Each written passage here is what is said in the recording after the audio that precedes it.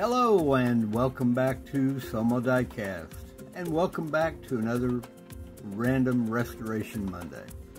And today we have the Hot Wheels Hi-Rakers